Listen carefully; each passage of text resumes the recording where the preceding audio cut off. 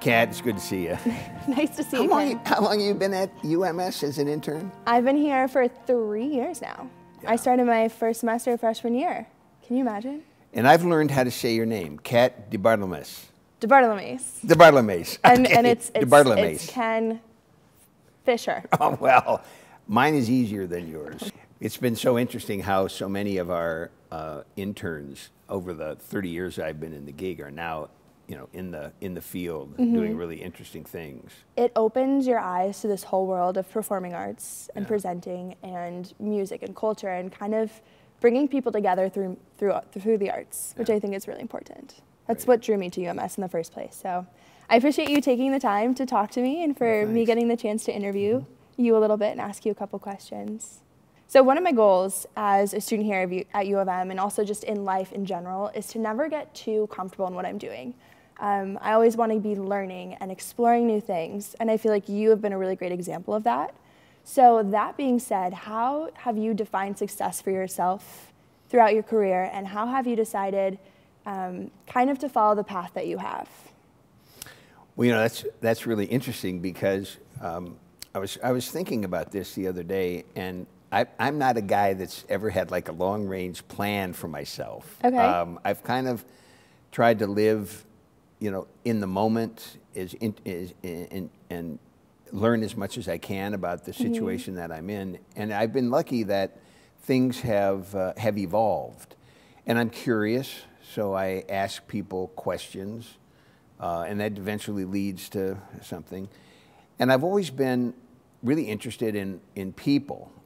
And so let's just think about, you know, the first job I had out of graduate school was to work on the President's Commission on Campus Unrest.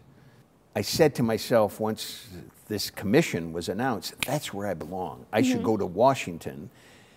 I was in the middle of working on my doctorate here, but it seemed that was too interesting an opportunity to pass up. And so I was able to get a job there for the summer, and I found that I just loved Washington so much that while I was offered a job, and I called my wife and said, honey, I think this is where we belong. And despite the fact that she had just been awarded a full ride for her doctorate here, she said, if this is right for the family, then I'll come. I can start my graduate work in the Washington, D.C. area. It's amazing. And then I worked in the Higher Education Association world and didn't know what I was going to do. I was on soft money.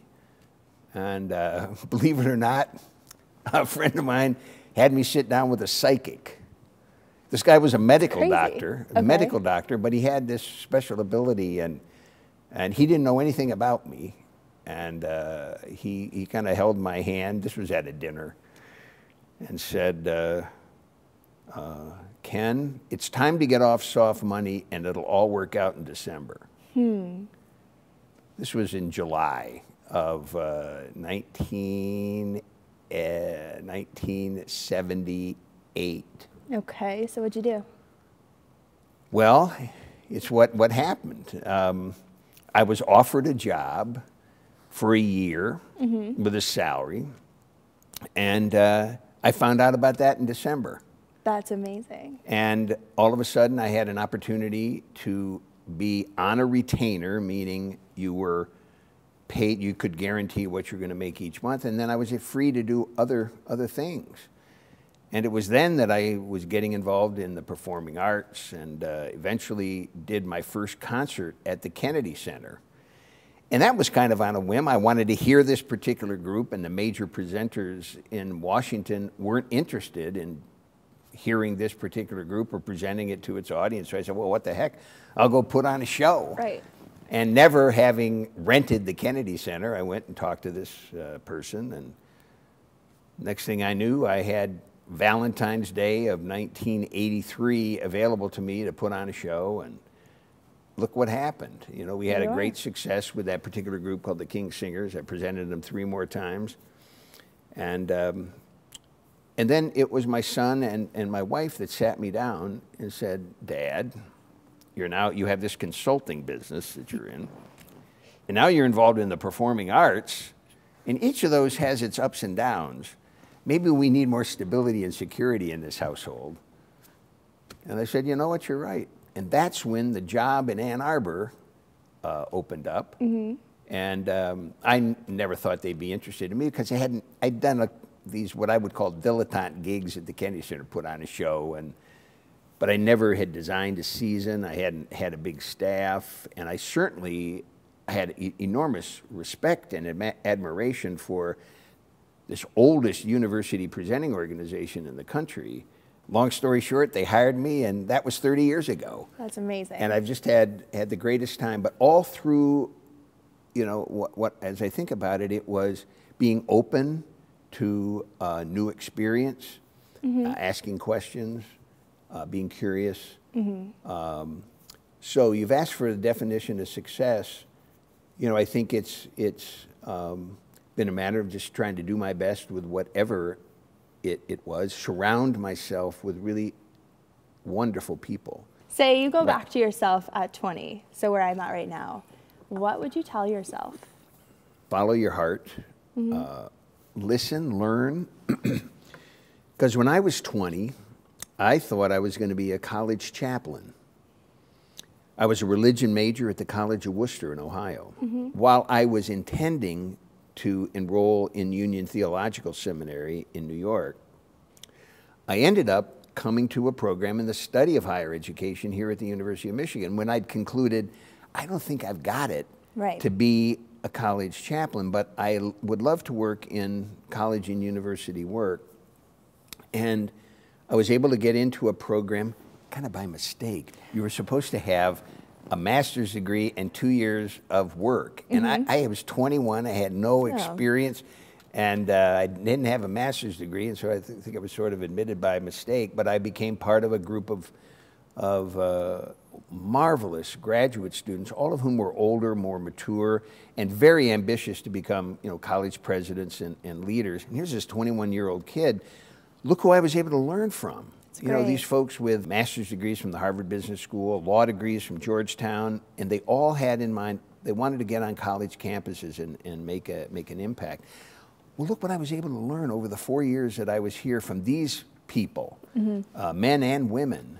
So that's really how it works. Is that you put yourself in a position where you're going to meet other folks, where you hope the climate is such that you can ask. I mean, that's the thing. You know, it's being accessible. The key would be then to, once that introduction is made, follow up. That is the most important thing. When the door has opened, you need to walk through it. You need to make that contact. And then, of course, networking is it's kind of the heart of what, you know, have a business card with you when you go. And one of the things that over the years that I've tried to always have in my pocket is, you know, here's a schedule of our concerts. So did you learn anything from what I just told you? A few of the things that you spoke to that really resonate with me. The first is relationship building. So I 100% agree. I think it's so important to make sure that every person that you meet, you first of all treat with respect and kindness, because you never know where they're going to end up, right? And to be so giving of yourself, to want to spend time with another person and to really learn who they are, I think is really valuable. So like to learn that and learn that that's one of the pillars of your success. And then you were also mentioning how important it is to be curious and ask questions. And I think that's something I'll definitely take with me too. I think, kind of speaking to my point earlier, I never want to stop learning. I never want to just sit there and be comfortable, so comfortable in what I'm doing that it seems like it's mundane work every day. There you go. That's terrific.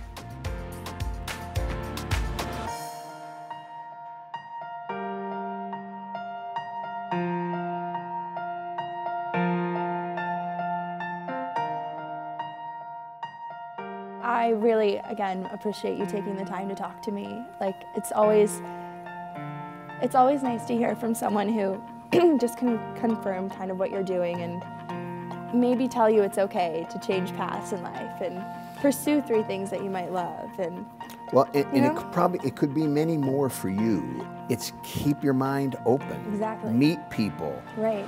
Be curious. Yeah. So those are, I think, I'm glad to know those are the takeaways for you, because Yeah. I think that's what I was trying to convey. Is just be open, and you'll be just very successful, I'm sure. Thank you. I appreciate it. Good. Oh, well, thank you, Ken. You're welcome.